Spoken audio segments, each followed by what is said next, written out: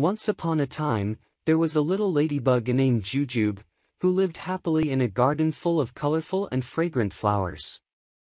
Jujube loved flying from flower to flower, with her small shiny wings, savoring the nectar of the flowers.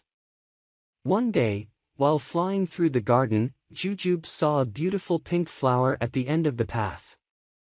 She quickly flew towards the flower, but got stuck in a spider's web in the middle of the way.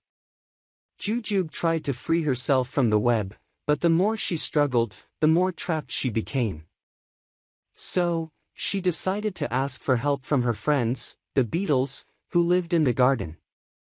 The beetles rushed to help Jujube, and together, they were able to free her from the web.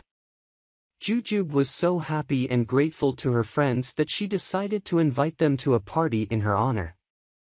And so, Jujube and her beetle friends danced and had fun in the sunlight, until the night fell and everyone went to their homes. Jujube slept happily, knowing that she had loyal and loving friends around her. And she never ventured into spider webs again.